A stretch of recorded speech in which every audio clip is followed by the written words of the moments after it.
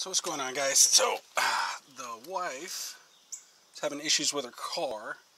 We're gonna pull the code and see if we can get her solved. Read codes. P0496 evaporative emission system, high purge flow. P0496, I've done a little research. That is a generic code across all vehicles. And the research that I've done basically says that it's the system that's reclaiming the fumes from the gas tank.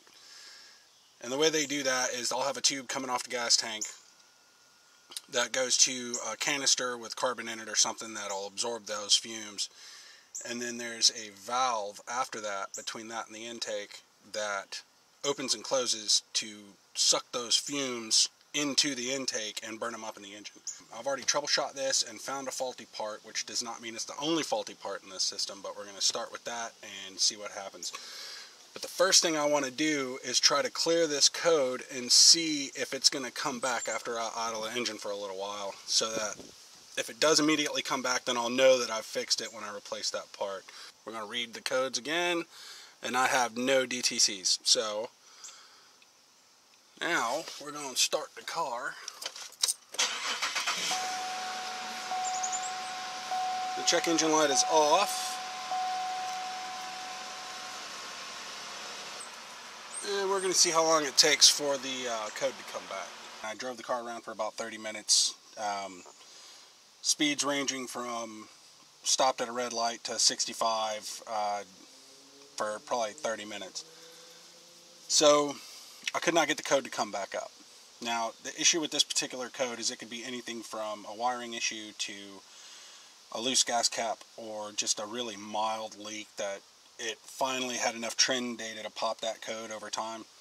So this code, depending on the issue, could come back up immediately, or if it was a really bad vacuum leak, then that would also make it come up pretty quick. But if it's something like a loose gas cap, that could take a day, or if it's, you know, a really mild leak in the system, then that could take days, weeks, whatever. So I ruled out wiring, I ruled out a really heavy leak, but I did troubleshoot the part and find it faulty.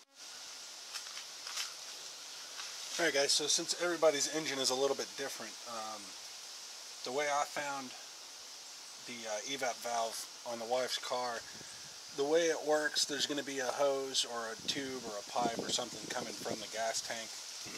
It's going to pass through that valve, and then from that valve it will go to the intake or throttle body. So I just followed the intake tube back and started looking for anything that was piped into it. And you can see this one here actually has a fuel flag on it, so this is going to be the fuel coming in, and then I have two more things ported in back here. So just starting from here going that way, I started following those back to a part that would have a hose on either end, or two hoses going to it, and then a wired connection. And I found it back here. I've got it taken out where I can show it to you. So I've been driving this thing trying to get the code to pop back, so I'm going to try not to touch the engine. But alright, so there's the electrical disconnected. Then we need to disconnect the hose coming from the tank. So we have to trace which one of these is going to the intake and disconnect the other one. One coming over here to the intake.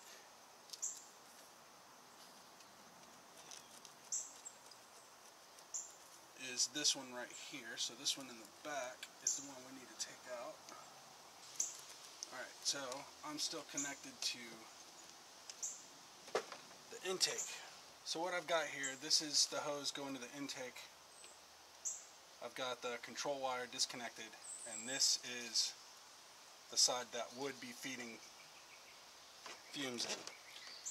So what I'm going to do is crank the engine, and with no control, this valve should just be closed. And then I'll put my finger over it and see if I feel vacuum. If I feel vacuum, then this part, according to the research I've done, is bad. I am getting some vacuum on that.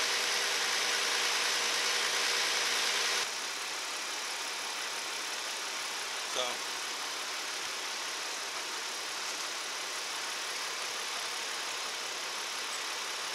you can see the vacuum's holding the paper.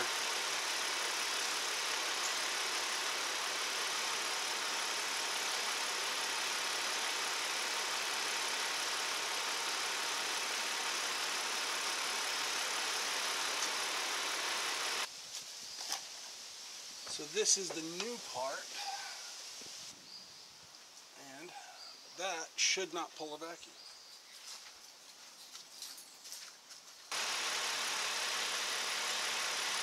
And it does not pull a vacuum.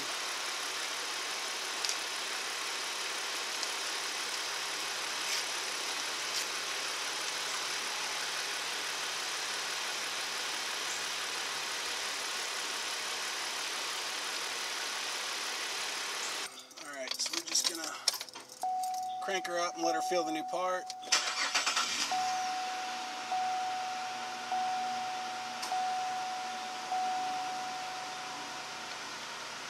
Alright, so running it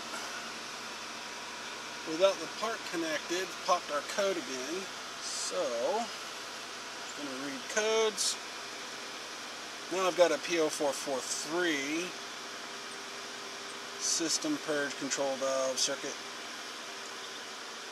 That was where I disconnected it from the valve. Emission control system purge control valve circuit. So that's the purge valve wiring that I disconnected while it was running, or then ran it. So we're going to clear the codes. Codes are cleared.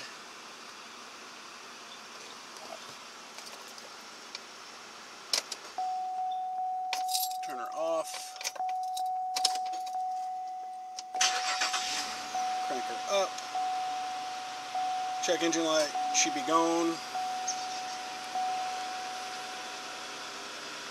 And we are going to read codes, and we have no diagnostic trouble codes.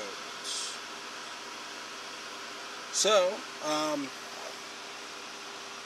there you go.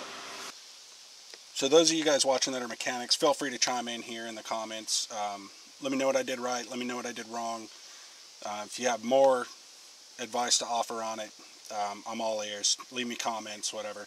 There will be links to the research that I did before I attempted this in the description of this video. So anyway, thanks for watching, guys, and I will see you on the next one. See ya.